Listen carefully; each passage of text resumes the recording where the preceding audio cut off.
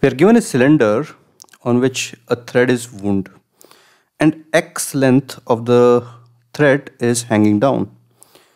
It's given that the total length of the thread is L, of which the x part is hanging down. The thread is wound in a single layer. So single layer means there is no overlap.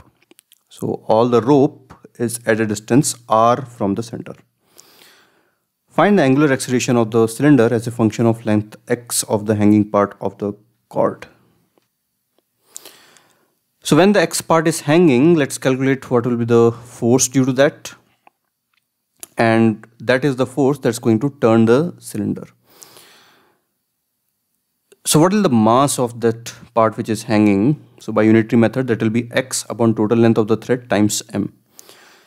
And the mass of the rest of the thread which is wound on the cylinder, that will be L minus x by L into m. Now as we have done in the previous problems, we are going to just take this whole mass and stick it here. So we get rid of the tension here, which is an internal force. And now we can, so that's what we have written here, stick hanging mass on pulley to get alpha, as T is now internal force.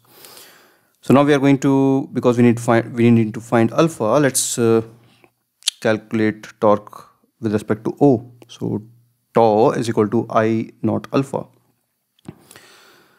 So torque will be x by L mgr.